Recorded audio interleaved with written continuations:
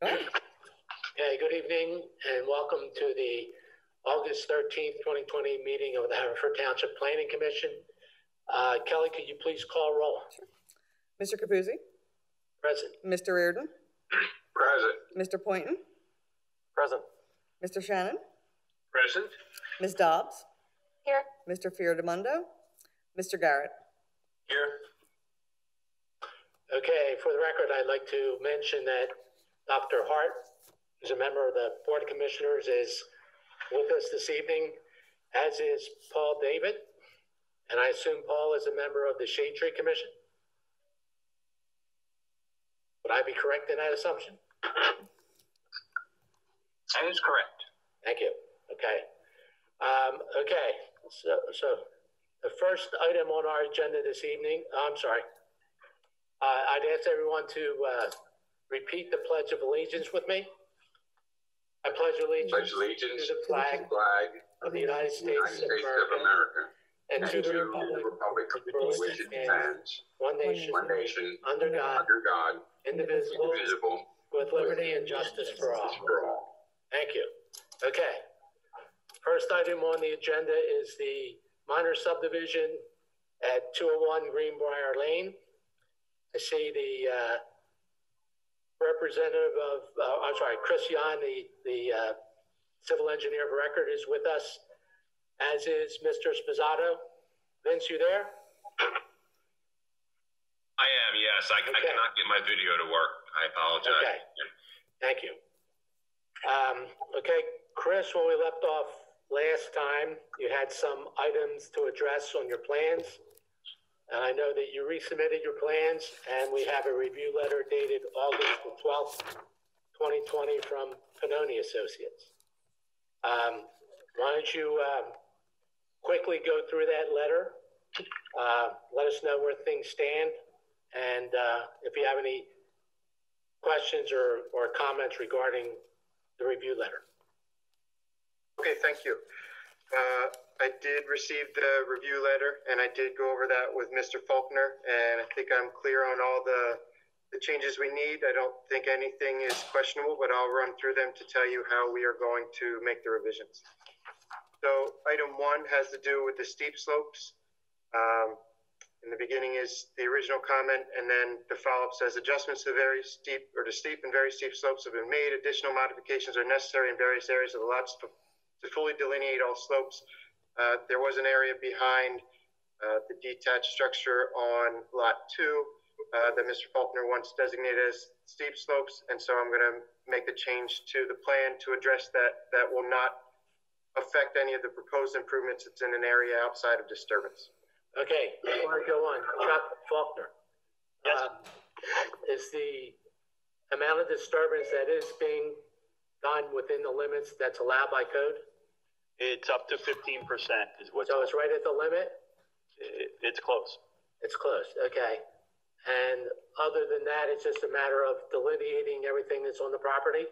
Yeah, we want to clean up the plan to make sure that it's accurate in case, in the future somebody wants to do something, they know what's there. Okay, all right. So this is an item that you think can be resolved without much of a problem? Should be able to, Mr. Capuzzi, Okay. yes. Okay, go ahead, Chris.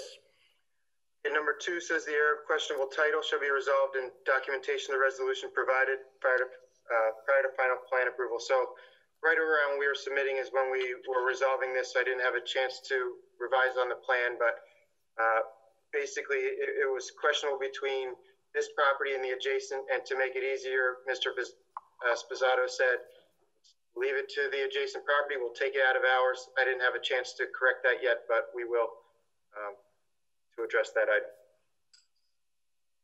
Okay. The next says an approved planning module or an approved Pennsylvania Department of Environmental Protection sewage facilities planning module or exemption is required. So we do have to go through the full planning module process. We do have the letter from RHM and Delcora and the other entities that each of those agencies represent.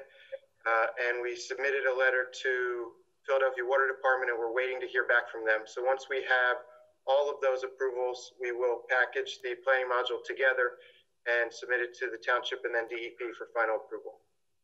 Okay. Item 4 says this is regarding the driveway, and we were too close to the intersection. So I'm just going to read the follow-up portion of the comment. Says, partially addressed, the applicant has revised the driveway configuration for lot 1 to enable a car to turn around and pull out onto the street rather than back out. The configuration, however, proposes a driveway that exceeds the maximum 25-foot width permitted under 182-707A4. The applicant shall investigate alternative configurations that are in conformance with 182-707A4.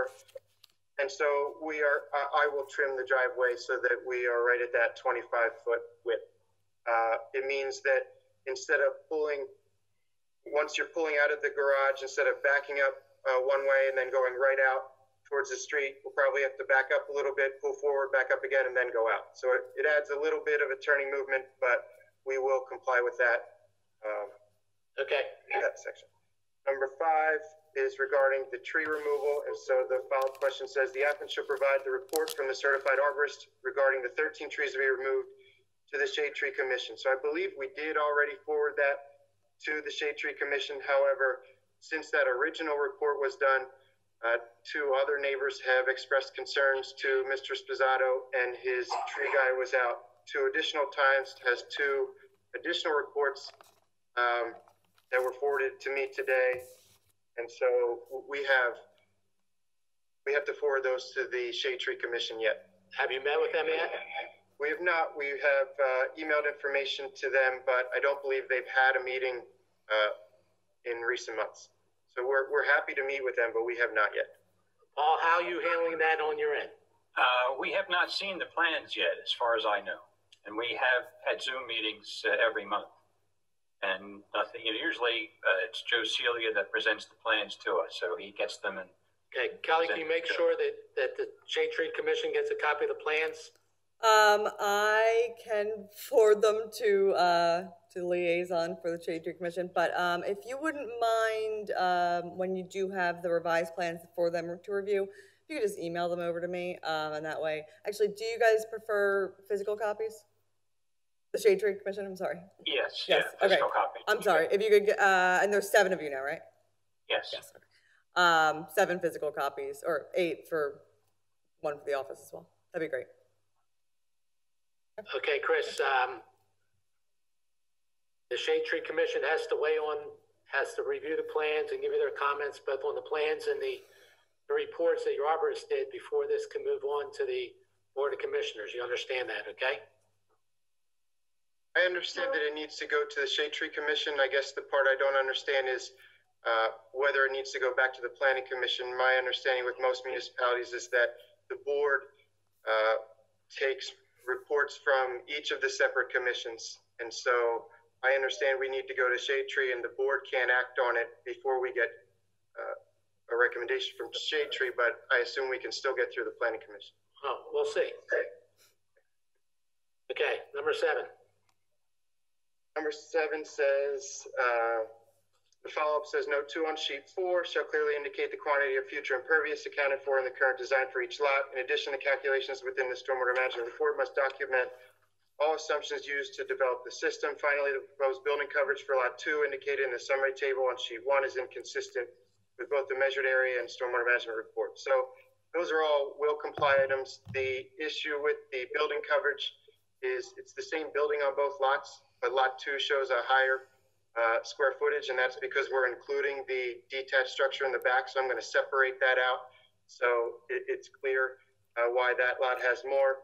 I talked to Mr. Faulkner about this. We're also going to, we have one note on the plan that's in sentence form about the future impervious, and I'm going to change that to be a chart, and I'm going to expand on it so that it notes for each lot how much was designed for and what the future is. So it doesn't, there's no changes to the calculations that need to be done. It's just a change to the presentation of the future impervious so that it's clear for future owners. Okay. Number 8 says the uncontrolled drainage area does not appear to include a portion of the infiltration bed number 1. So we did revise the calculations to try to include everything, but I think we slid the system over a few feet after we got the final disturbance area, so we'll comply with this. We'll revise it again to make sure it's right. Number 9, it was regarding the location of the spreaders. It says partially addressed, the applicant has adjusted the location of the level spreaders to provide for overland flow before reaching the steep slopes. Some level of modification, i.e. drain holes, may be required to the wall on lot 1 to avoid blocking the flow and or directing flow towards lot 2. So we will we'll address that comment. I believe Mr. Faulkner and I discussed that before, and we were going to show a little regrading to get the water next to the wall on the high side of the wall to make sure it gets into that swale at the lower side of the lot. Okay. 10 and 11, forget. I mean, that's standard stuff. I understand that. Yep. Number 12 is monuments to be added at the corner of the questionable area of title, so that's will do. The new comments, number 13, has to do with the chimney projection. We show it as 24 inches, and so I will revise it to be 18 so it complies with the code. And number 14 is the note that you requested for the right-of-way, which we will add to the plan. Okay, add to that the meets and bounds for the ultimate right-of-way. Oh. That information still has to be added to the title plan so that when someone writes a legal description, they'll have something to write. Okay. Kind of to follow up with, along the same lines, are you going to revise and re-record the deed for the neighboring property once the title's situation is taken care of? I will confirm that with the surveyor, but I believe we won't have to re-record the one for the adjacent property because that's the one that we will say is correct, and we'll adjust this property to match that. Okay, so that's already included in their meets and bounds description. I believe so, but I'll confirm that. Super.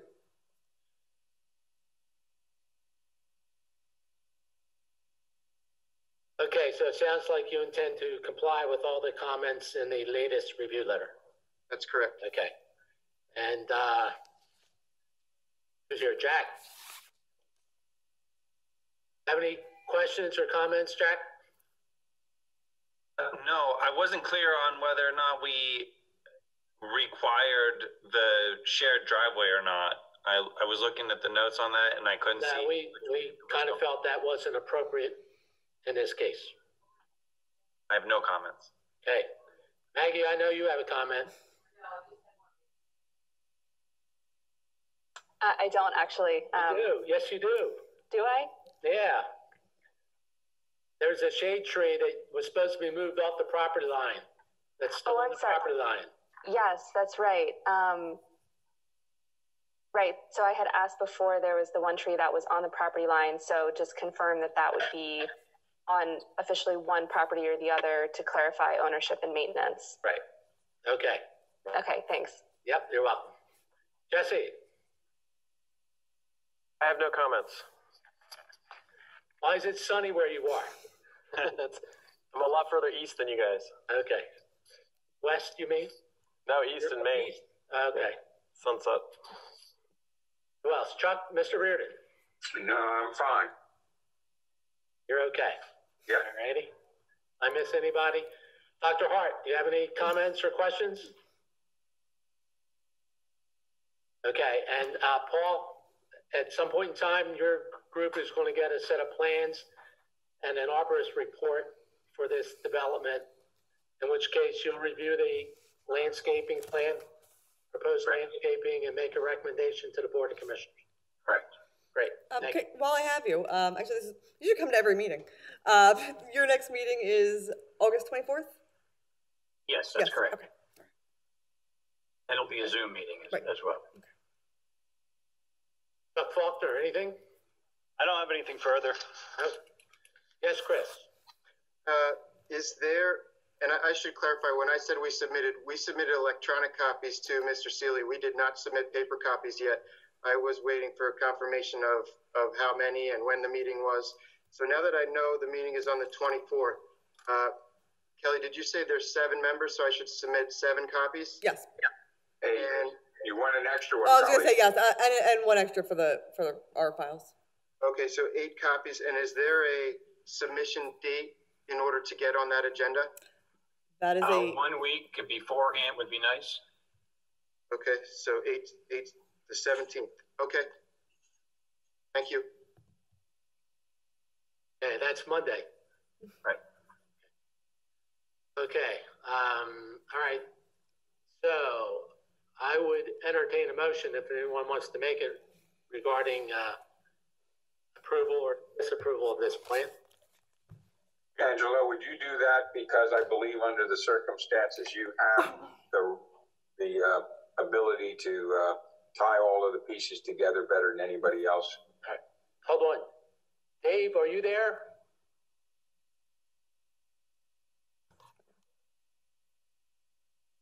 I don't hear or say anything. Yes, You there, Dave? I am. Oh, okay. We can't see you. I have a little video problem. I'm working on it. Okay. Yeah, I didn't mean to skip over. Do you have any comments or questions? I'm okay. Okay. All right. Well, then I will make a motion that the proposed minor subdivision on Greenbrier Lane for, I'm sorry, I forget the name of the developer, Mr. Spizzato. I know it's not called that. Sleepy Valley Holdings LLC. I recommend that that plan be approved subject to the following conditions. First, that all the comments contained in the August 12th, 2020 review letter of the township engineer be addressed to the satisfaction of the township. That the meets and bounds data for the proposed right-of-way be added to the record plan, and that all proposed shade trees be located at least 2 feet away from any property line or right-of-way line. And that the 2 waivers that the applicant is requesting regarding a location of storm drainage facilities within 400 feet of the site and the minimum cartway width of 27 feet be approved. I'm seconding that. Thank you. Anybody have any comments or questions about the motion? No. Okay. Kelly, can you take roll call, please? okay. Mr. Capuzzi, Yes. Mr. Reardon, Yes. Mr. Poynton, Yes. Mr. Shannon, Yes. Ms. Dobbs, Yes. and Mr. Garrett. Yes. Okay. Chris, thank you. Vince, thank you. Good luck. Thank you very much. Thank you, everybody. And you can sign off.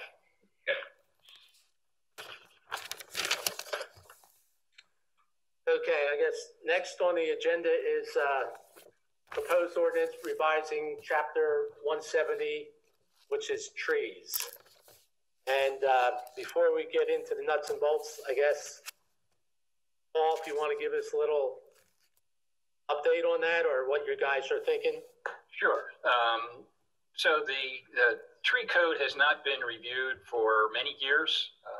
I've been on that tree commission 5 years and we haven't reviewed it through that period. So we decided last year to take a look at it, update it, and in that process began to look at some of the tree codes of adjacent townships, Lower Marion, Radnor, Springfield, Upper Darby, so forth. And one of the issues that comes up as we review plans is there is a part of the code entitled the Tree Protection Zone. It's actually a misnomer because it is actually the Tree Non-Protection Zone. What it says is that a planned building or renovation plus 16 feet around that footprint is not to be included in any tree replacement calculation.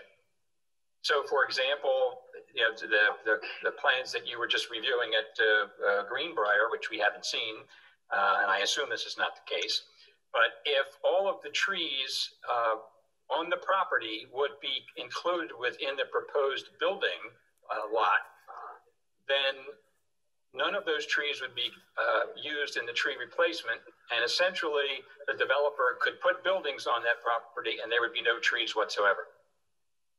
So over the years, we've lost quite a bit of tree canopy due to some of those issues.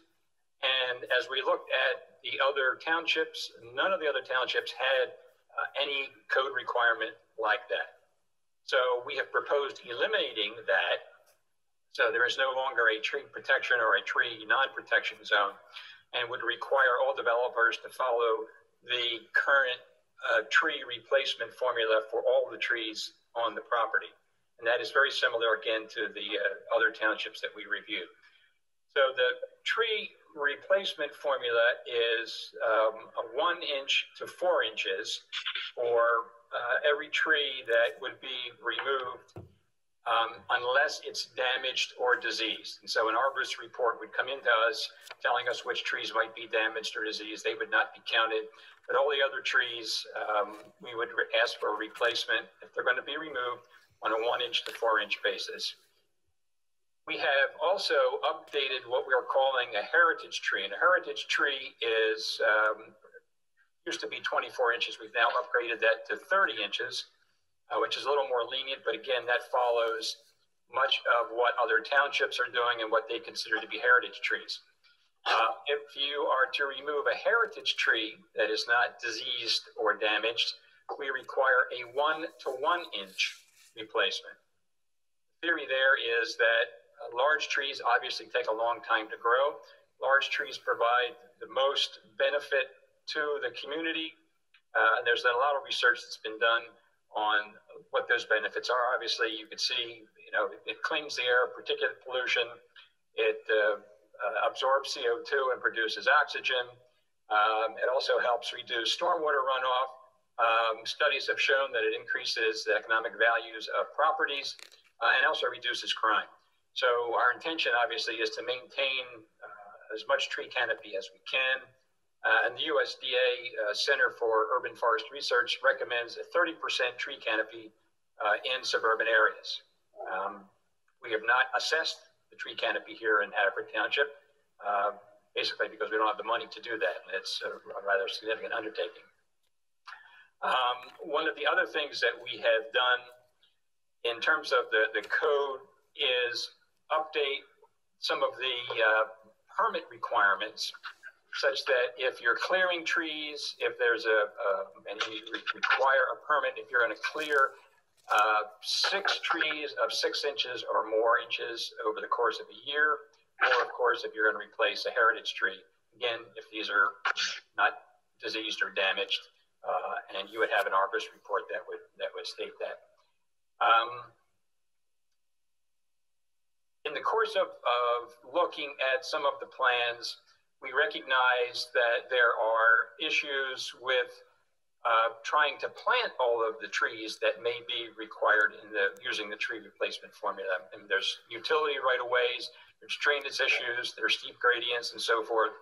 So one of the things we've added in is a way for developers, if they cannot replace all of the trees using the tree replacement formula, is to give money to the township for the township to then purchase trees and plant on public property.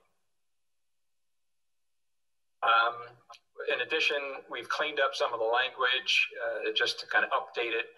As I said, we haven't reviewed it in a number of years, so we've looked at what current language is from an arborist and landscape architect perspective, and have included that. And actually, we have 2 of our commission members are very highly, able to do this. I mean, one of our members is a certified master arborist, one of 19 in the state of Pennsylvania. The other is a landscape architect whose offices are in Radnor, so he's very familiar with their code. And he's also done work at Longwood Gardens. So again, very technically competent and qualified to review and deal with some of these issues. So that's the basic gist of what we've done. Jerry, I don't know if you have any other comments you'd like to make. That's what we started. Mark Pennington, who's the chair of the Shade Tree Commission, came to me last fall and said, really talking about the tree exclusion zone, and said, this is something we need to fix. And then he said, once we fix that, we could move on. There's other things that need to be done, and decided if we were going to make changes, let's try to do everything at once. So during the past 6 to 8 months of work with Mark and with Dave Berman, the township manager, of trying to come up with this, it's almost exactly the same type of ordinance that Radnor has. It's similar to Lower Marion, but closer to Radnor. I talked to the chair of their commission, and they've not had it's worked well for them for about the last 7 or 8 years that they've had it. So we did bring it up to the board, but we did want to bring it to the planning commission first to get your impressions. Okay, thank you. One question I have before I open it up for discussion, Paul. This code or ordinance would apply to individual property owners? Yes, it would. Okay, whereas currently it does not? Well, it does. I mean, it relates to all public shade trees. So Can you improve that definition for me? Does that mean a tree that not necessarily planted in the right of way or in a public place, but overhangs some public property? So if I have a tree out front, for example, that may overhang the right of way, then that becomes a public shade tree?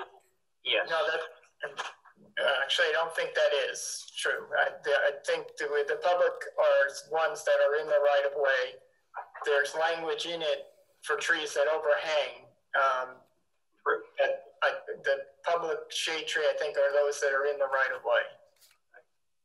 That's interesting, because I'm reading here about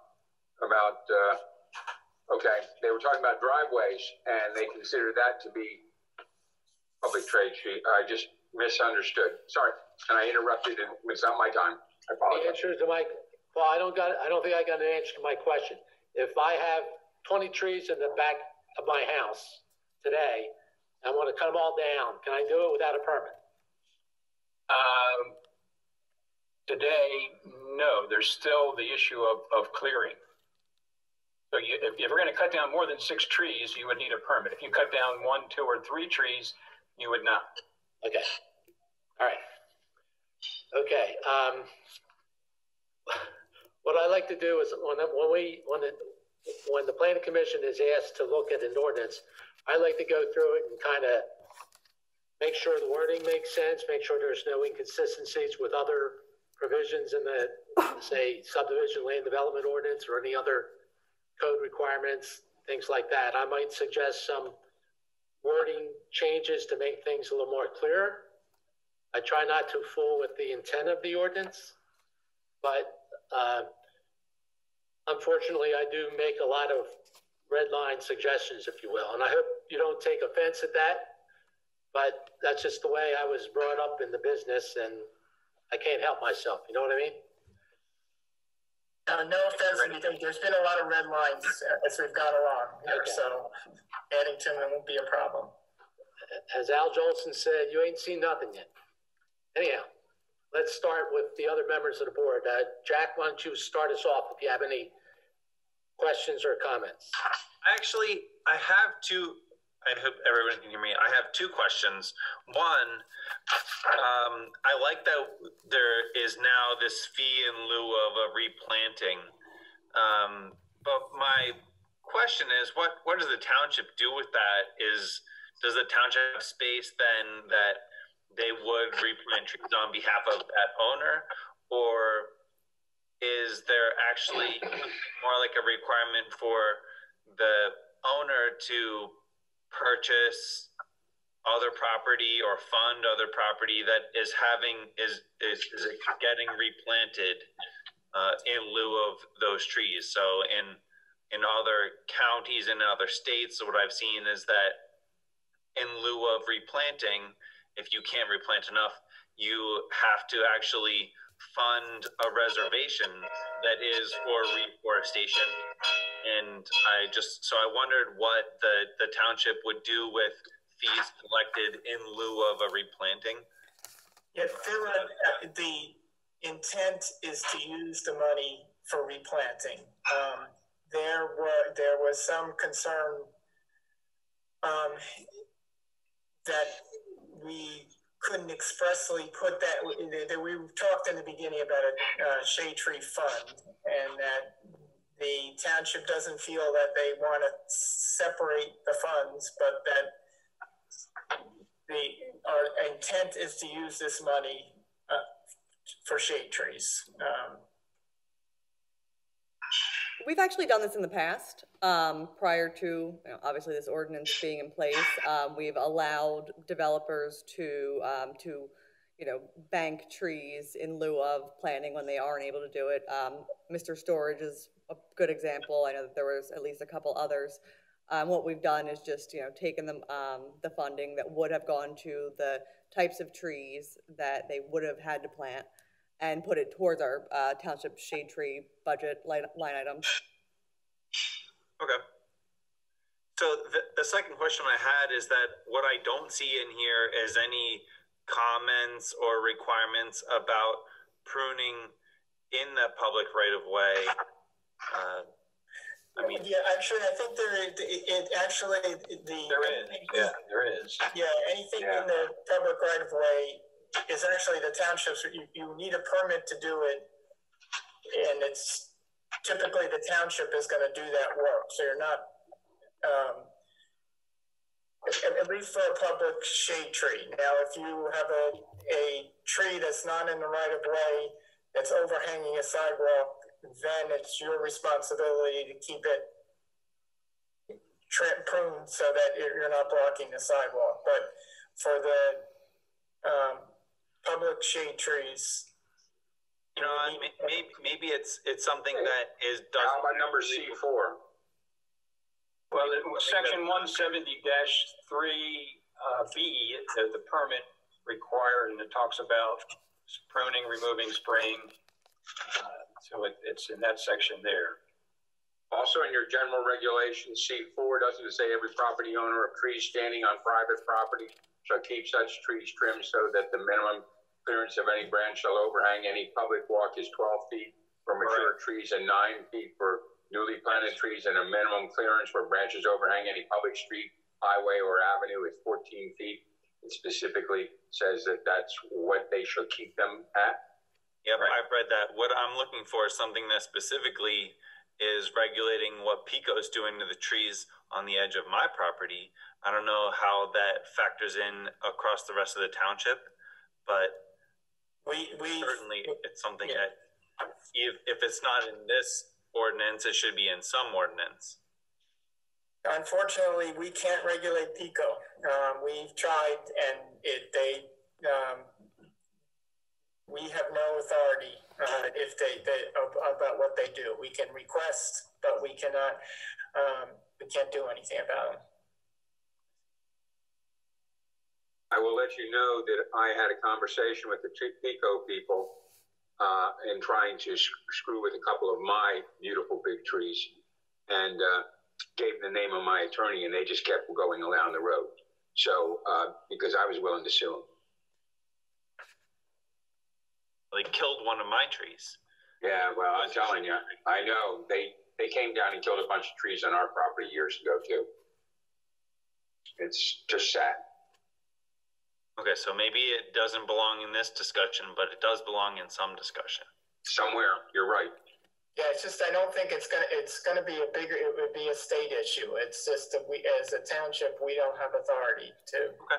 They're granted a lot of authority through the PUC, the Public Utilities Commission, that we just don't have the authority to overrule or create rules for. So we can start the change there, but those were my only two comments. Okay, thanks, Jack. Maggie, you're up. So along with this, are we updating the planting schedule? So do we have a list of approved trees that are suitable for canopy shade trees versus other types of planting? And is this ordinance update going to be updating like a preferred planting list? Only because I know that there are some trees obviously that are more suitable to certain urban contexts and certain like a suburban lawn context. So we want to make sure that we're getting the right species of tree for health, longevity, canopy coverage, and those types of things. So is that part of this update at all? We actually updated that last year, so there's a separate list of trees that is should be on the website of the Shade Tree Commission, and we do take a look at that on a regular basis and constantly update that. But didn't want to include that in the ordinance because it's something that we try and update on a regular basis. Okay. So let's see. I had another question. I'm trying to find where it was. So the fee in lieu is great, and I would definitely support that where we can't get it. I guess I'm still, I guess, a little confused as to the, so it says public shade tree does include a tree of which any part extends within the lines of any public street, highway, or avenue. So to me, that does read as if you have branches. So if you were to take the street line and draw a straight line up, that would, if you have a tree branch that overhangs that, that would then become a public tree. That's my understanding, which is why I replied yes previously. So yes. If someone was to cut the branch back to their, the property line or out of the right of way, then it would no longer be a public tree. Right. Okay. And so then any kind of pruning would require a permit?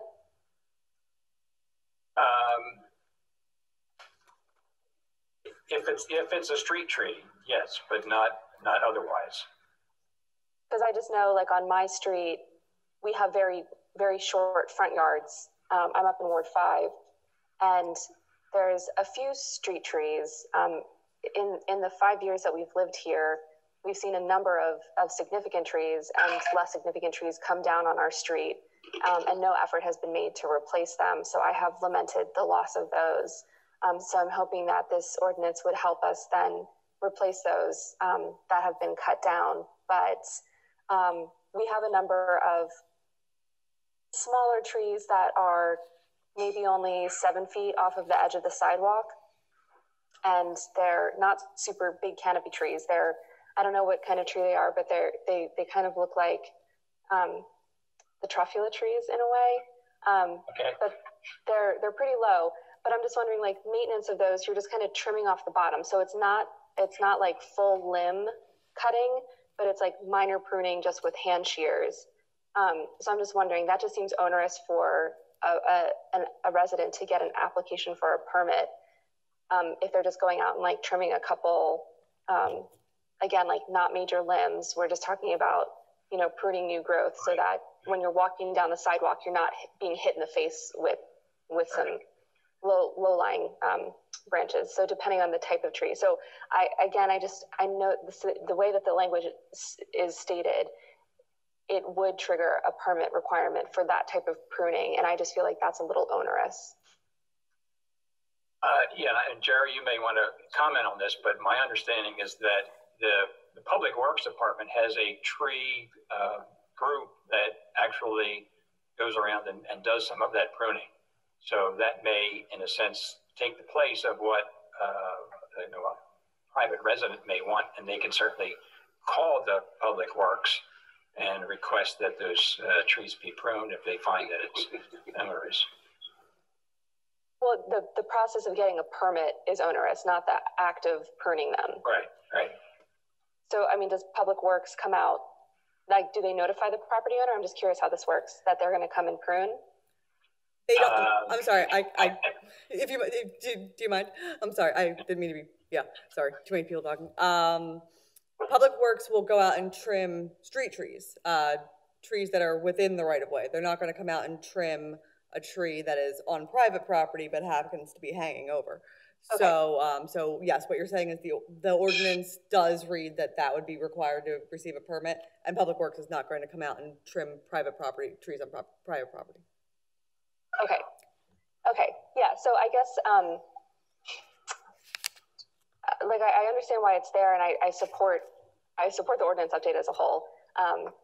And I'm very much a pro tree person. But I do think that that kind of pruning, when it's just like overhanging onto the sidewalk, to get a permit for that on a yearly basis for minor pruning might be a little, so I don't know where there's wiggle room. And again, I know a lot of this is a matter of enforcement. So it's really hard to, I don't know, like if somebody just goes out and like trims everything down, they're doing the right thing. So I just want to make sure that we won't be penalizing them for not getting a permit when they're actively taking proactive measures to maintain the vegetation on their property in a responsible manner. But obviously we would have concerns with like major tree pruning, taking off significant limbs and those types of things. So I'm not sure how best to necessarily word my concern or how best to suggest a modification maybe to the ordinance language, but just to note that minor pruning of tree limbs that overhang into a sidewalk, to get a permit for that. I just know, looking at the trees on my block, my tree in my front yard, I, maintain that myself. So I just feel like that would be a lot to ask for a permit. Yeah, I think maybe we need to tighten up the language. I think, in fact, the intent was for that the public shade tree be shade trees that are in the right of way, not a limb hanging over. And so maybe that needs to be taken out, because I think the limb hanging over would then be, you wouldn't need a permit, but you need to make sure that you've got clearance on the sidewalk. I don't know that we can take, I mean, the language on pruning is actually in the current ordinance. People it isn't common for somebody to come and ask for a permit. And the language is there really to prevent somebody from doing a bad pruning job, so that, it's, if you're taking care of the tree, nobody's going to bother you. And I think really we want to be restrict this more to the trees that are in the right of way. Because the township, where you just need to call the public works and they will come and do the trimming. Mm-hmm. Yeah, so I guess just the trigger of, like, if you have a limb that overhangs into the sidewalk, it becomes a public tree, and then a public tree requires a permit to prune it. I think maybe there could be some tweaking there, so that it doesn't kind of automatically trigger somebody's larger tree that's set back, not in the right of way, that overhangs. So there's a difference between maintaining a tree limb that grows over into a sidewalk versus a tree itself that's in the right of way. Sounds good. Okay, all right, thank you. Otherwise, I didn't really have any other Maggie, yes. Before you leave that point, something doesn't make sense here. The ordinance says I can cut down 6 trees on my property every year and I don't need a permit. And then I want to trim a tree that overhangs a sidewalk, I need a permit for that? It doesn't follow. I mean, I would think if I can trim my tree, if I can cut a tree down without a permit, I should be able to trim it without a permit. Yeah, no, but I think if we're restricting it to tree, you can't cut down a tree in the right of way without a permit. So I think that's where the language of defining what trees we're talking about. If it's on your property, and it's not, if it's on my property, I can trim it, right? If it's on my property, I can trim it. You can trim it. You can do whatever. And I don't need a permit for that. Right. Unless it's, now, we did put this in. The one thing is, we talked about a heritage tree, which a tree that's on your property that's greater than 30 inches would require a permit. To trim? Not to trim, to take down. Yeah, I understand that. Yeah. So Maggie, if you want to trim your tree, I think you can trim it as long as it's on your property without having to get a permit. We're talking about the trunk of the tree. Well, we're talking about trimming. But you're saying that the trunk of the tree is on your property. Right. Yes. Right. That's what I meant. Sorry. Yeah, Yeah, so I know some ordinances have a regulation that looks at the distance a tree is, like the trunk of a tree, either the edge of the trunk or what would be considered the center of the trunk, a distance from either the property line or the right-of-way or the sidewalk. So I've seen 10 or 12 feet, or from the edge of the cartway, like 12 feet from that. So if you have the sidewalk, anything within 12 feet would be considered like a public street tree. So that's another way that I've seen it. I know that you vetted a number of different ordinances to come to this. There's, definite pros and cons of using a kind of a hard and fast measurement rule, because you can argue, oh, well, it's not quite like it's if your setback is 10 feet, it's like, oh, well, it's like 10 and a half feet. So it's technically not, but like it operates as a public street tree. So that can lead to issues too. Yeah, so I guess I would just, I've made my point about the triggering of what makes it a street tree, a public street tree, when it really is just a tree on a person's front yard. And of course that it depends on the type of tree, in terms of the actual benefit that it provides. I guess the final question I have is just how, does the Shade Tree Commission have a plan, or the township, maybe Kelly, you can answer this, have a plan to advertise this to the public, since this definitely impacts how people can treat the trees on their property. And I am willing to bet a lot of people don't know that these regulations are already on the books and that we're going to be updating them. And again, like I've said, a ton of trees have come down on my street over the past few years, and I would be willing to put money on the fact that they had no idea that there was this wonderful ecological benefit and aesthetic benefit of having those street trees, and the importance of replacing them if they do remove them for safety reasons. So I'm just curious if there's going to be like a campaign, an information campaign that we can advertise to help promote street trees as part of the ordinance update, and also just generally to promote canopy coverage across the township. Sure. Well, this ordinance coming to this commission, or for the review for the planning commission, was just brought up last Monday. So this is, kind of something that I haven't necessarily been completely involved in this entire time. However, we do have social media, we have a website, we have the newsletter was just completed, so that won't be able to go into there. But in a future newsletter, if the Shade Tree would like to put something together to help us out, maybe explain in simpler terms to people what we're doing, what the ordinance is about, what amendments have been made, I think that'd be great. Isn't there a public hearing for this, Cal? No, because this is not under the Saldo or the zoning, okay, or the zoning ordinance. This is under 160, 170, which is a separate ordinance. But the commissioners thought it might be best to have it brought before the planning commission because it does affect the Saldo. Okay. All right. Thanks, Maggie. Thank you. Jesse? No, I have nothing to add. Thank you. Nothing? David, I see you there. Here. Any comments? Yes, what we have in front of us is not a restatement or a complete statement of what the new ordinance will be. It's only where there are changes. Is that correct? Or is this intended to be the entire new ordinance? It's the entire new ordinance. Yeah, that's what's. Hopefully, you have two versions. One's the new ordinance, and one was the red line version of it. When I'm looking at the red line, I'm not seeing what happened to old 178A,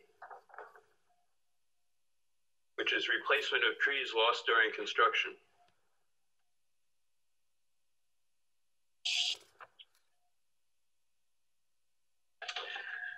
So I think it would be helpful to have the entire, where all the changes are and where the deletions are to the old statute, so we can compare that. If I'm missing it, maybe it's there, but I don't see it. Yeah, the only comment I can make is that it may have been redundant with other parts of the code, and so we've just compressed it into that. But there have been several red lines, so we'd have to go back a couple of versions to. Well, specifically, I'm looking, the thing that I was focused on was 178A, which is replacement of trees lost during construction. And there, that establishes the 1 inch to 4 inch diameter ratio for replanting. But then it specifically says, and I don't see an equivalent statement,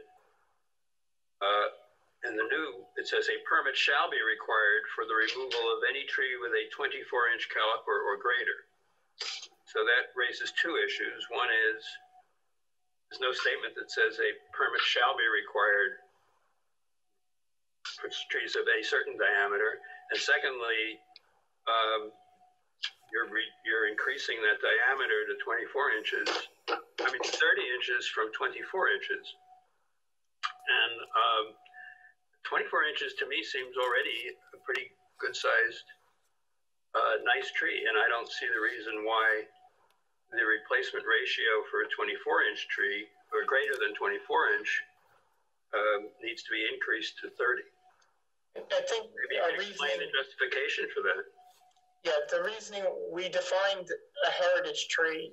If we define it as 24 inches, and we're requiring, I think at this point, if you're on private property and you have a tree, you want to take down a tree, you take down a tree. We are trying to protect the older trees. And we felt if we defined it too narrowly or 24, that we would get more acceptance if we went to 30 inches. So that was, in order to define, the ordinance needs to be consistent throughout. So we could have defined the heritage tree as 24 inches, but then it also would have impacted what trees that a homeowner could take down without a permit. The 30 inches also comes from the USDA Center for Urban Forest Research. That's their definition of a large statute tree. It's a 30-inch diameter. So we follow that, and it's also consistent with the other township ordinances that we looked at.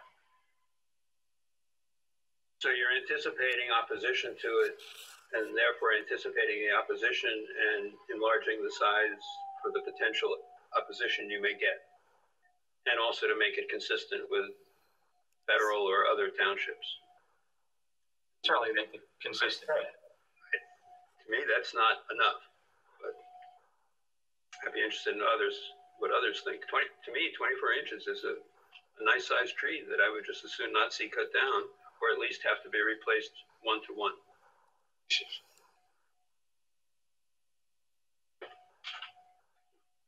You know, in looking at the definition of heritage tree, it looks like we downsized from 36 inches to 30 inches. This is there have been many red line versions. So okay. There was one with 30. The initial suggestion was 24. We went to 36, and then we came back for 30. Okay. I can get you the other red line version as well. All right. I'll take your word for it. Well, I think it would be helpful to have a comparison of what was and what you're now proposing without the interim versions.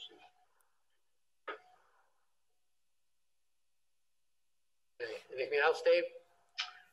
Not for now. Okay. Mr. Reardon.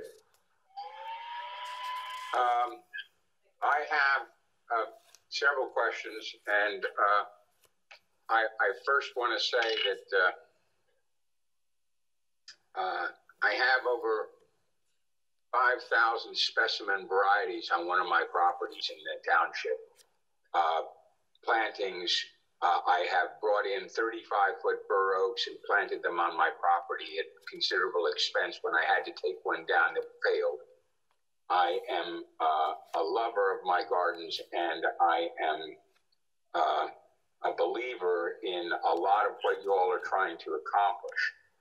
I would like to make certain that Haverford College, which is one of 7 national arboretums and encompasses hundreds of acres, And there are only 7 national arboretums. 2 of them happen to be in the Philadelphia region.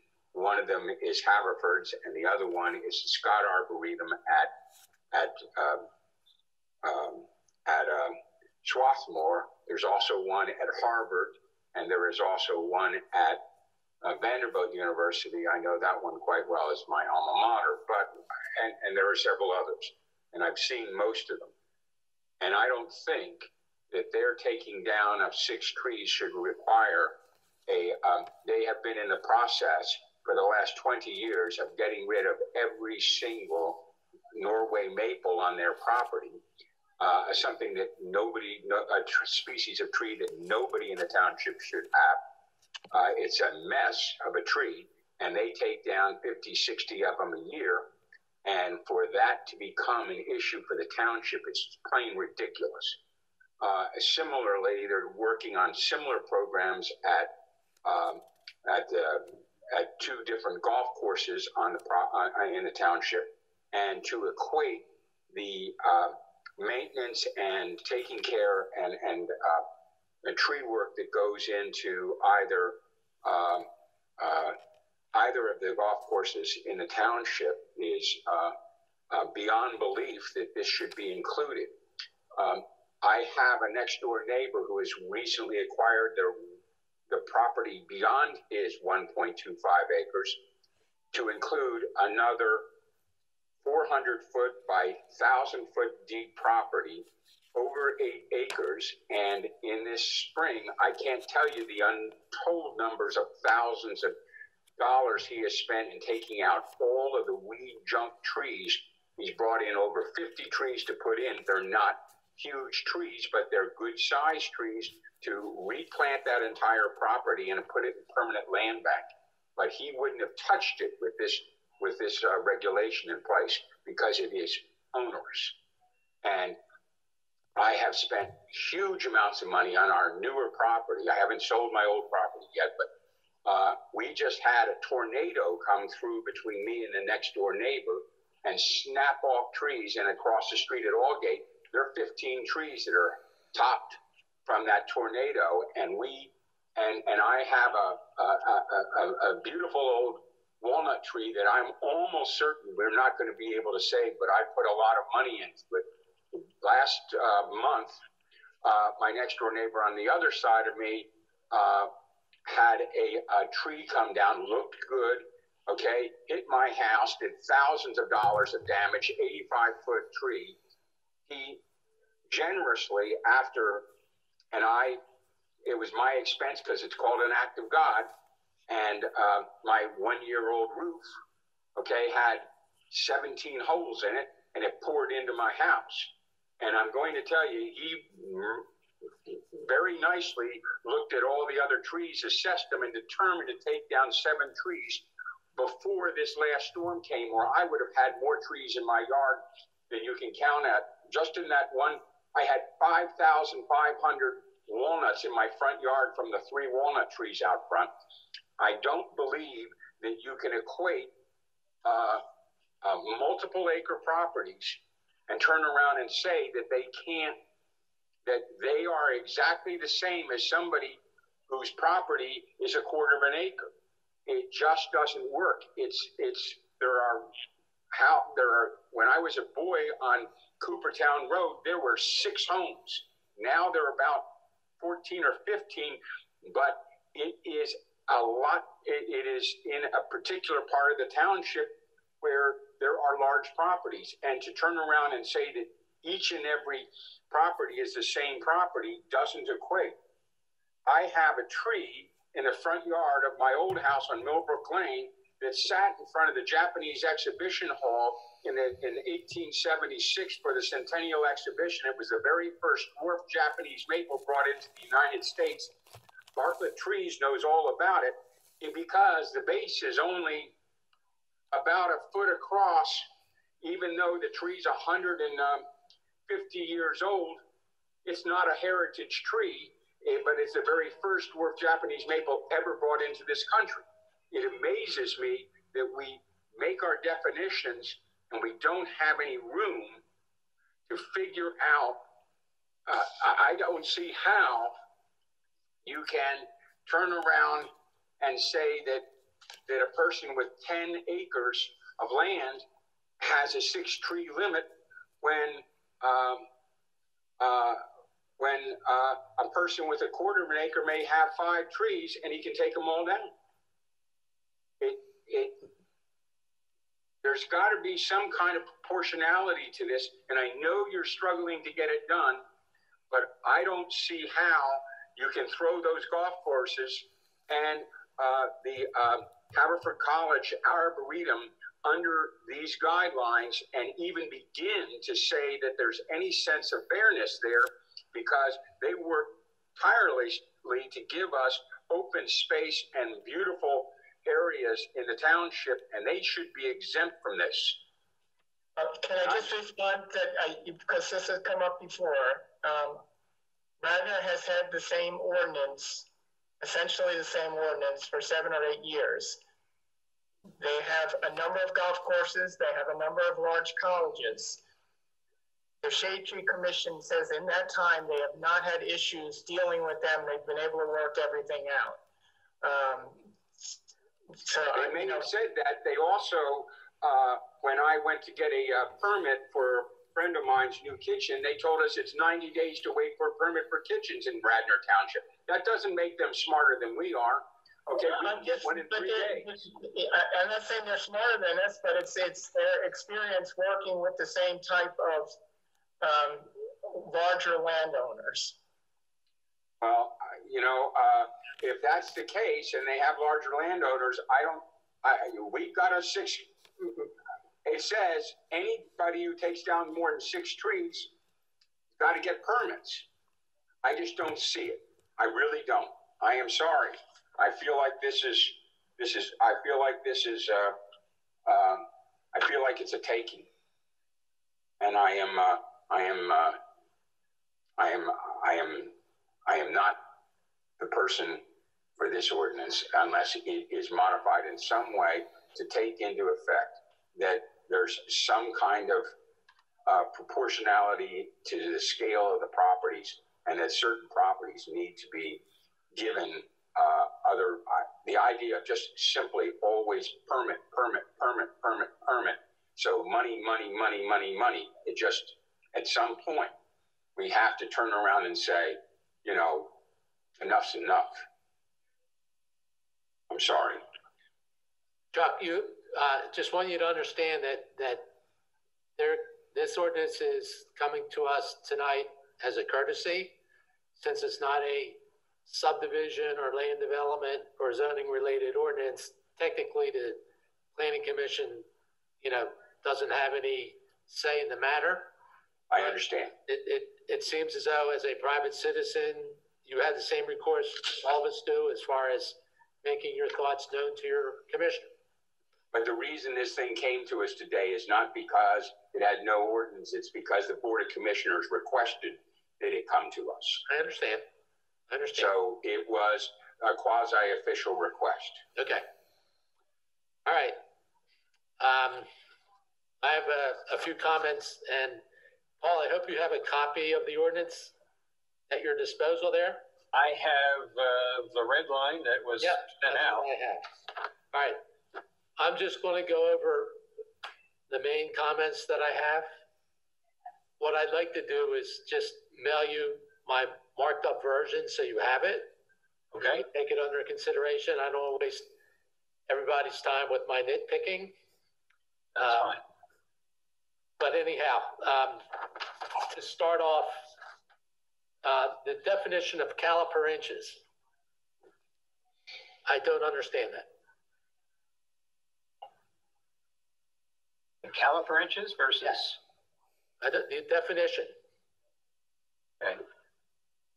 So this comes from our arborist in terms of how arborists measure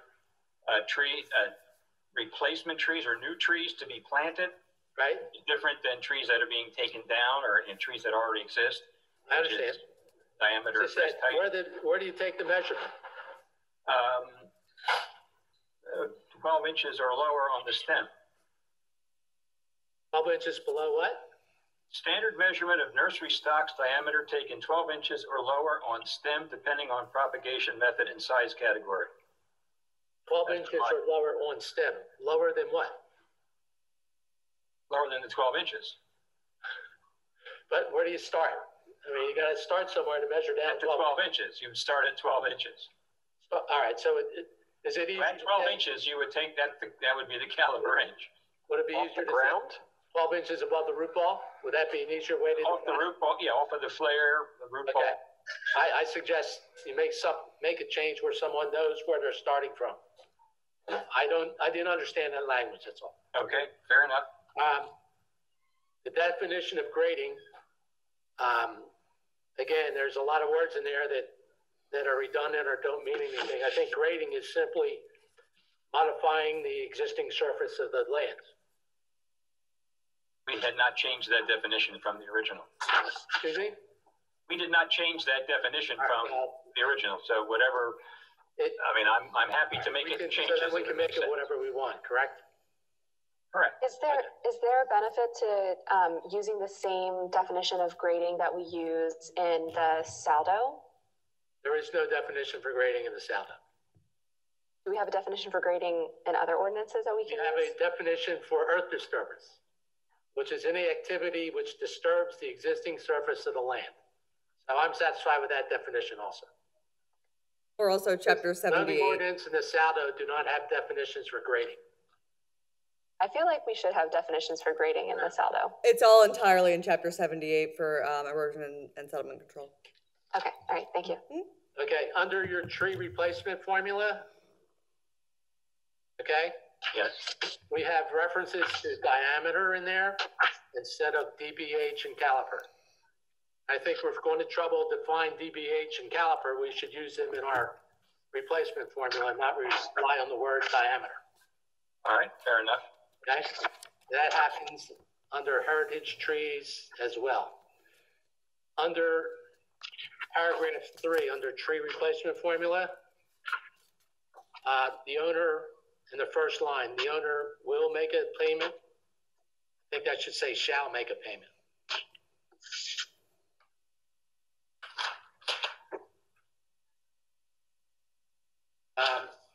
Moving on to general regulations, which is paragraph C, subparagraph 6. On all new building sites, the owner or contractor, you have that part? Yes. All right. I think we need to add a statement in there that says that the public shade tree shall be located at least 24 inches from all existing and proposed property and right-of-way lines. All right. Okay.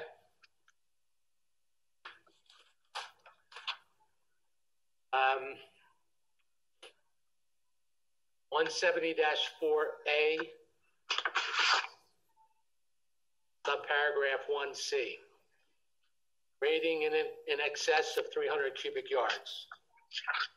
I'd rather see an aerial requirement like 5,000 square feet. 5,000 square feet is the limit of disturbance that would require an erosion and sedimentation control permit. Correct, Chuck? Yeah. Okay, so 300 cubic yards could be 16,000 square feet and 6 inches of topsoil, and that's 300 cubic yards. And that's quite an area. So I think the square footage is more important than the cubic yardage. Fair enough. Again, that was in the original, and we didn't. I understand. Change it. Yep.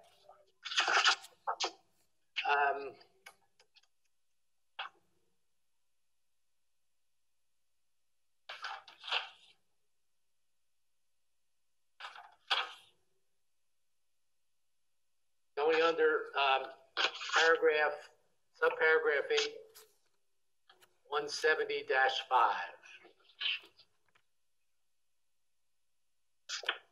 70-5.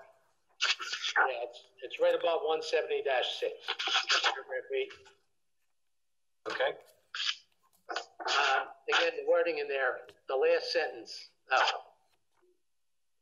you talking about in the event replanting is impractical? It says the applicant has the option of. Shouldn't that say shall make payment to the township? It's like I have a choice of giving money or not. I'll leave that to Jerry to. Sounds good. Okay, and that instead of the word contributions, we say that payments received shall be utilized for replacement trees elsewhere in the township at the rate set by the Board of Commissioners. That's wording similar to what we used before.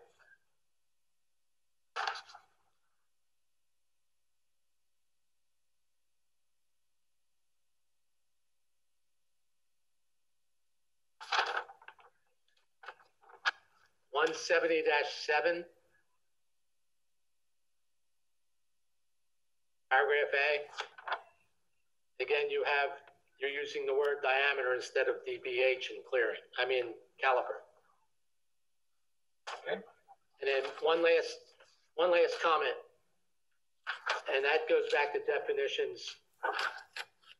The definition of tree. Would there be any objection to adding the word viable in there under that definition? Under public shade tree? No, under definition of tree. Oh, the tree, the next one. Instead of saying any viable woody perennial plant. That's What I mean, suppose I have 6 dead trees or 10 dead trees on my property. What is the process to remove them? Do I need a permit to remove dead trees? No. No. Okay, that's why there's nothing in here that lists any exceptions to this code or this ordinance as far as trees that might be diseased or dead. So an easy way to do it is define a tree as something that's viable or write a section about exceptions. Okay. That's all I had. And you said you'll send those to me or to Jerry? Or? Can you give me your address and I'll mail them to you? Or you want to email me and send me your address if you don't want to give it over to TV Airways? Better idea. Or Kelly can give it to me. Can you give me? Yeah, Kelly can get it to you. She has my Okay. money. All right, I'll stick this in the mail for you guys, okay? You okay with that, Jerry? Yeah, that'd be fine. If you could get it to me as well, that'd be great. Okay. Appreciate it. All right. Okay. We don't have to take any action, right, Cal? That's exactly right. No, thank you. I appreciate your time. Thank you for allowing us the opportunity to review this. And, you know, if you have any other need for us to look at anything down the line, feel free. Sounds great. Angelo, I had a question, which is if you change the word to viable as opposed to creating an exception, how does what's the check on the landowner that the tree in fact was not viable? Well, what's the check? Who makes that decision and how does it get made? Dave, what's the check on any property owner that takes down trees? It's going to be his neighbors, you know? Yeah. I mean, if you have a big backyard and you start cutting down trees, your neighbors might complain. If they don't complain, you get away with it. What can I say? The township doesn't have the resources to run around every day looking at seeing who's cutting down trees. I mean, it's kind of like an honor system, I would think. I just think if you put viable into the definition, it invites people to say, well, that's not a viable tree. Well, an exception, you have to demonstrate it by an arborist's certification, then at least it's something. And that's an added burden to the property owner, I think. Well, But anyhow. I'm sorry, before we totally finish up, I do have 2 public comments, so. It's good that you bring up the point. It's something that the commissioners can think about, Shade Tree Commission can think about, how they want to modify, if they want to modify that part of the code. Okay. okay. Thank you very much. Oh, wait, no. Thank you. Hold on, the public comment related to the public ordinance. comment? Sorry, yes, there's 2. And they're both quite lengthy. The first one is from Marion Golf Club, which says, "Dear gentlemen, we are writing you on behalf of Marion Golf Club in regard to the proposed amendment to ordinance number P10 2020, chapter 170 trees, which is agenda item number 3 for review of the Planning Commission this evening. We are in full support of the township's efforts to protect healthy trees and their importance to prevent flooding, soil erosion, and pollution within the township borders, as well as the beauty they provide to both private residents and public spaces. We recognize that drafting such amendments is a comprehensive process, and we are pleased to see that in Chapter 170-A1 that one of the purposes that the purpose is to provide latitude in the interpretation and application of township rules, standards, and guidelines when reasonable and necessary to minimize the destruction of trees. And that in Chapter 170B remains the intent that the article is not intended to cause hardship on any individual or private or public company that uses reasonable care and diligence to protect trees within Haverford Township.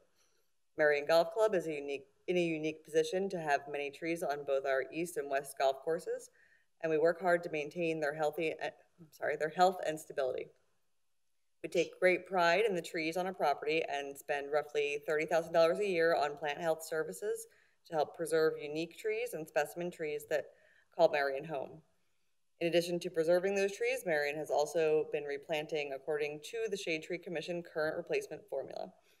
It has allowed Marion to pick better habitats and better specimens around their property to increase safety and protection for golfers, neighbors, and passerbys. However, our primary focus is to maintain healthy turf grass surfaces on our golf courses. Golf course maintenance is a complex process, and there are instances where healthy trees compete with our ability to grow turf grass on specialized surfaces on the golf course. Turf needs 4 things to survive: water, air, sun, and soil. With a decrease in sunlight, the turf can decline and possibly die. This can have an extremely negative effect on course conditioning and playability, which would negatively impact the club's ability to preserve our greatest asset and host major events. Before removal or pruning of any healthy tree, and with the help of various professionals, some tree companies, USGA, et cetera, Marion carefully documents our tree maintenance program and will continue to do so in the future. Thank you for your time and consideration this evening, and we look forward to continued discussions regarding the proposed amendments to the ordinance. And the second, which is even longer. Sorry. This is from Lanark Country Club. It has come to our collective attention that Haverford Township is in the process of deliberating the enacting and ordaining of a new amended ordinance of Chapter 170 trees. As a long-tenured golf course superintendent, and I'm going to mess this word up, tree person? No, it doesn't say arborist. If it was arborist, I would have, we'll say arborist. I understand the need for an updated version of the ordinance. That being said, we would like to have an opportunity to discuss with the Planning Commission, the prospect of a unique variance for golf courses. As a manager of close to 130 acres of land, we ask that the township consider our input to form a practical, affordable, and reasonable way forward. Haverford Township has a rich tradition of being one of the best places to live in the tri-state area. Part of that fabric is the presence of Lanark Country Club. As a club, it has contributed, hosting many state and local events, employed many local people, being part of the neighborhood since 1901, preserving a large open tract of land for the visual enjoyment of all. Over the decades, the golf course has done the following: operated successfully with the Shade, it says Shade Commission, but I believe they meant Shade Tree Commission, aggressively planted more trees and other horticulture along the borders of the properties that were moved, spent in excess of $30,000 a year to perform best management practices for the trees. With the assistance of our full-time professional horticulturalist, and my knowledge as a seasoned, I'm going to just say arborist, guys, I'm sorry, we have made the sound decision in regards to balancing tree health and personal safety. We've even gone as far to use ISA certified arborist to determine hazardous pruning / removals. Lanark has made large financial investments to maintain and preserve our specimen trees and plant new trees that are indigenous and provide autumn color. Utilize shade studies using Sunseeker and ArborCom technologies to determine pruning / removals of USGA green section arborists to document potential tree removals / pruning. As we utilize all of the listed best practices for tree management, we are also responsible to distinguish ourselves from the other course with top-level turf grass conditions. To do that in some area of the course, we must tactfully remove some trees to provide a better microenvironment. A byproduct of these removals and pruning is a healthier stand of turf grass that is excellent for erosion control, noise reduction, and air pollution.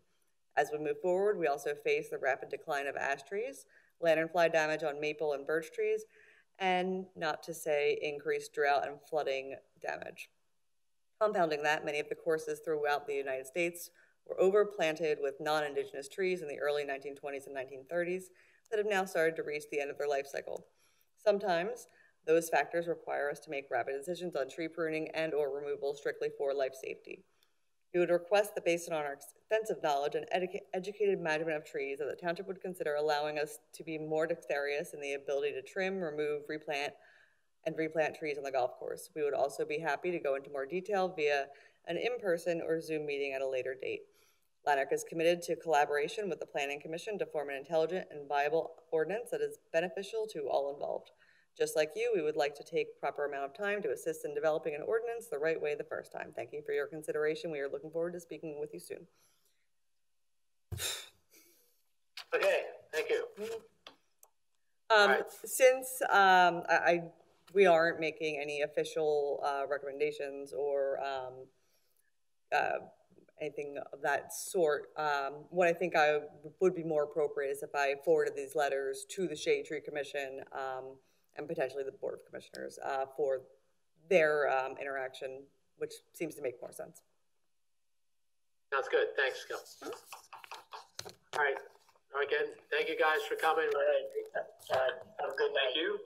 Appreciate the comments. Yep. Have a good night. Thank you both. Okay, moving right. Chuck Faulkner, you know about this? Well, let me try to explain it briefly. Yes, why don't you? If I could. So, Delcor is the Delaware County Regional Authority. It's one of the authorities that operates in the area and actually receives sewage from the Haverford Township. And primarily what their purpose is, Delcor, is conveyance of sewage, and they also do treatment. So I don't know if anybody actually went in and looked at the information that Kelly sent, but there is a map in there of the county, and it does give you the Delcor service area, okay? Most of which is in eastern Delaware County along the river. They do operate a treatment plant down there. They operate numerous large pump stations that are on the order of 40 and 60 million gallons a day. Okay, so it's basically conveyance and collection, and in some aspects treatment. Okay, what happens? How that affects Delaware County? First of all, they want to sell their system. Okay, they've reached an agreement with Aqua to sell their system. The DEP requires that they go through a planning process. Anybody who sells their system goes through a planning process, evaluates all the alternatives that may be out there that may be viable to them, and gets input from all the municipalities that they service. Okay, so that's why this is before you right now. In a roundabout way, Delcor services the Haverford Township. So what they are looking for is input, any input on planning aspects that the township and specifically the Planning Commission might have with regard to this sale. Now, having said that, let me just briefly tell you what happens when you flush a toilet or turn on your water in a township, okay? There's two basins in this township, okay? There's a Cobbs Creek Basin and there's a Darby Creek Basin. This Delcor only services the Darby Creek Basin, and that services only about a third of the township, okay? The other 2/3 is serviced goes through Upper Darby and goes directly to the city of Philadelphia. In the Darby Creek Basin, sewage from Haverford Township first goes to the Radnor-Haverford-Marple Sewer Authority, which owns interceptors along the Darby Creek, okay? It then discharges to other interceptors that are owned by the Darby Creek Joint Authority, and then eventually goes to Delcor's pumping stations. They pump that sewage to the city of Philadelphia's wastewater treatment plant. So you're going through a number of entities here, and as we saw tonight, some of the things that happen when somebody wants to add a connection or do a subdivision or something like that, they must get a sewage facilities planning module, just like Greenbrier. That means they must go and get capacity sign-offs from every entity from Haverford Township to the city of Philadelphia, and and what that's saying is we have enough capacity in our system for that particular connection. So that's how Delcora plays into Haverford Township. Haverford Township owns their own sanitary sewer system. They will still own their own sanitary sewer system after this. They will still control the planning aspects of their system. Okay. The only thing that's really going to change in respect to this is, somebody submits a planning module, and once, needs a capacity sign off, it will, if the sale does go through and is approved by DEP, it'll change, that entity will change from being Delcora to being Aqua. Okay. So, in short, there's not much change in this sale going from Delcora to Aqua in terms of Haverford Township. So, and again, some of the planning aspects, and again, this is more related to planning than it is operational or financial or anything like that. But some of the planning aspects that are typically done by the township or Act 537 updates or planning modules, okay, that will not change. The township will still initiate that and everything. There is Chapter 94 reports, which have to be done yearly for the township, and that's a report that goes to DEP that gives the status of the system, the new connections, typically how much flow there is, there any problems or SSOs, sanitary sewer overflows, anything like that. And then there's also the planning module reviews and everything that are done. So again, all that will be the same as it is today, with the exception of the change from Delcora to potentially Aqua when this goes through. So I don't know if anybody has any specific questions or wants more clarification on anything. I'd be happy to go over in more detail if that's the case. The truck lines along Darby Creek, Chuck, they'll still be owned by the individual authorities along the route? That's correct. Okay. It'll still be owned by Radnor Haverford Marple Sewer Authority and Darby Creek Joint Authority, yes. Okay.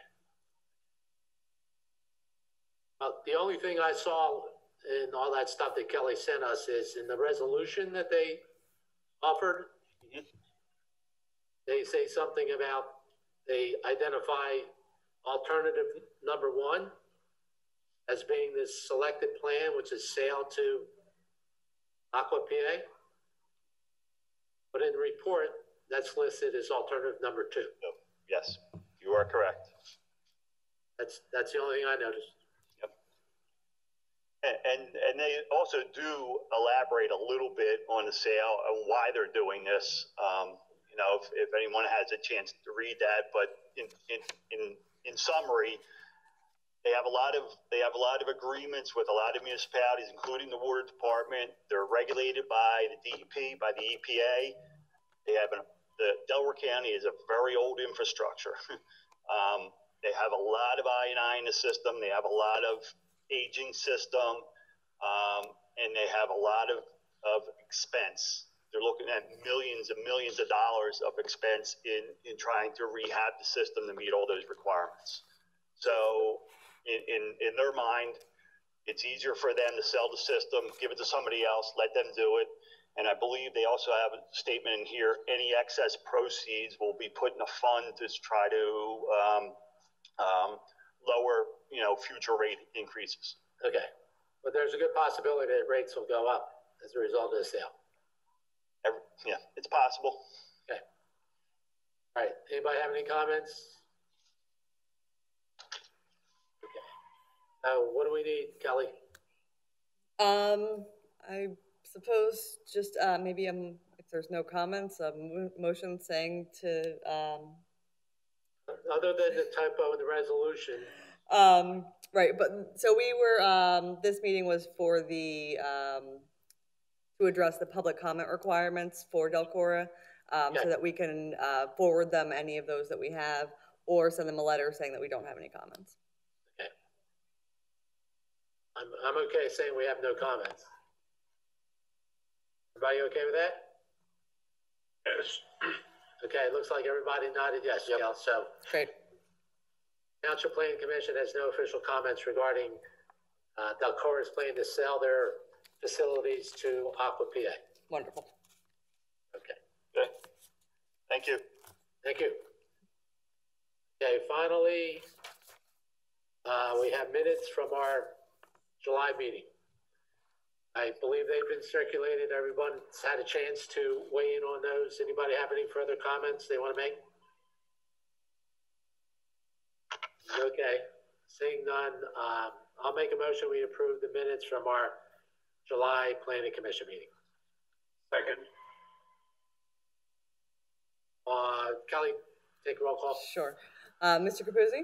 Yes. Mr. Reardon? Oh, I'm sorry. I muted you because your papers were. Let's see. There we go. He said yes. Yes. Sorry. Mr. Poynton? Yes. Mr. Shannon? Yes. Ms. Dobbs? Yes. And Mr. Garrett? Yes. Wonderful. Okay. That's about it for tonight. I'll entertain a motion to adjourn unless someone else has something they want to bring up or mention. Nobody does seem to want to talk anymore, so. I certainly don't. That was a lot of talking for me tonight. All right, I'll make a motion, we adjourn. Second. All in favor? Aye. Aye. All opposed? Okay, the ayes have it. Thank you, everyone. Thank you. All right. Thank you. We Thank you, are. everybody. I have a submission. I think the next we are going to be meeting on September 10th. So September 10th? September 10th. So unless otherwise something Okay. happens, we will see you Have a then. See you in rest of the September. summer, everybody. Thank you. Okay. Thank Have a you. good night.